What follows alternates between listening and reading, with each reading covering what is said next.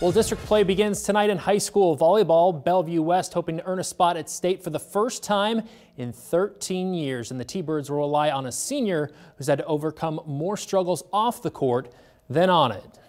Oh! Jacki Apel always serves up a smile on the court. The Bellevue West senior serves her team even better. She's there for her teammates at any cost. I just love her. We cannot end like that. I think that she gets it honestly from her father. She has always been goal-oriented. Yeah, it's usually right there. We always used to play together. He definitely made me who I am today. Jacki's father, Brad, served in the Air Force and made several deployments overseas while Jacki and her brother were growing up, forcing him to miss many of her matches. I just loved seeing him there all the time when he could come. He always told me to just pursue what I wanted to do. And his dream for me was to go to college for volleyball. In January of 2018, Brad was diagnosed with liver cancer. At the time, doctors thought he could beat it. But then that July, just days after Jacki's 16th birthday, the prognosis suddenly changed. They told him that he only had a couple months to live, and we had thought that he was getting better, but didn't, unfortunately.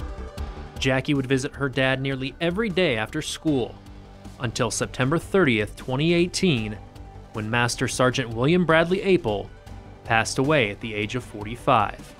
It was devastating. Been married to him for 27 years. He was all that I knew. It definitely affected how I played just because that was always on my mind. None of our girls have lost somebody, that close to them, and just seeing how all of them came together and were there to support her. It was a really special moment, but it was really hard for all of us. While Jacki's had plenty of up and down days on the court since, one of the toughest might have come earlier this month on her senior night, when her dad's picture appeared on the video board.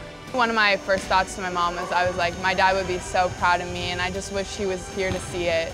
It was very sombering because, it's just, he would have wanted to be there for her for this special day.